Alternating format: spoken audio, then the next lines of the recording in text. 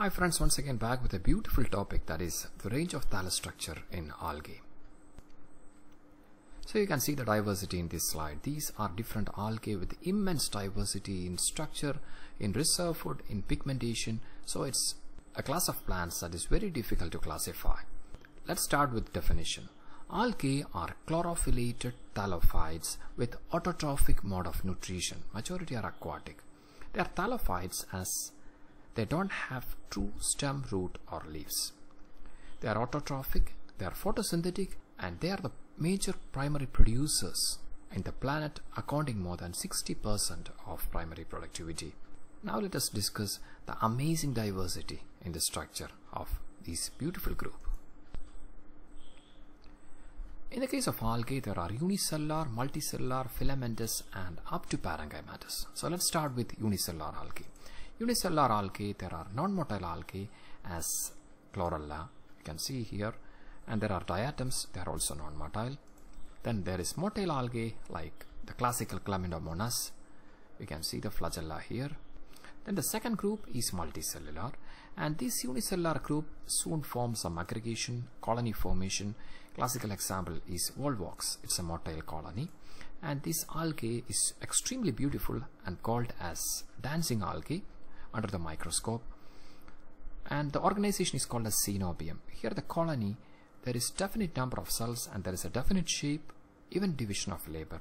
The outer cells or the cells in the periphery are maybe involved in locomotion or movement, whereas cells at the center may be involved in reproduction. There is division of labor in this algae. So then next organization is non-motile colony, as in Pediastrum. You can see beautiful algae right here.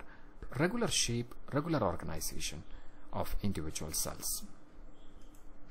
Then there is amorphous colony or palmelloid colony. Here non-motile cells are grouped together in a common mucilage without a definite shape, as in the case of Microcystis. Then there is dendroid colony like Genobryon, where there is mucilage only at the base, and you can see a tree-like appearance under the microscope. That's why this is called as a dendroid colony. Then the next group is a filamentous. Majority of microscopic algae are filamentous. Filamentous algae, there are unbranched filamentous algae like Spirogyra, Eudogonium, etc. And this is Spirogyra.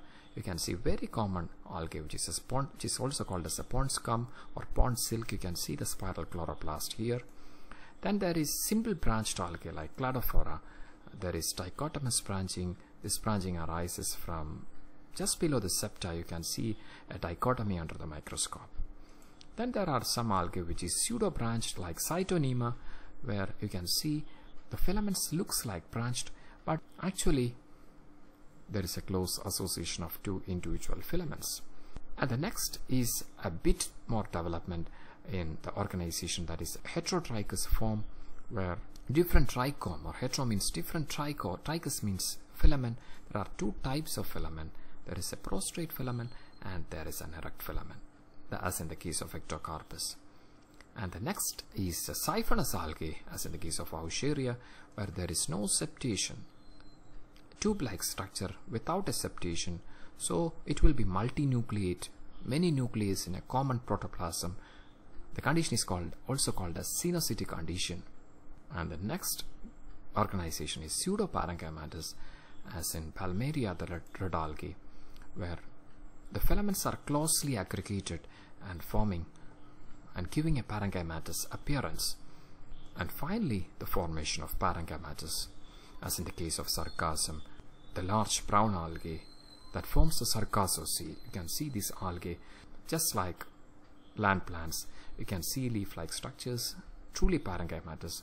Other examples include Alva of Chlorophyceae. So we have discussed an organization that is starting from unicellular non-motile, increasing in complexity.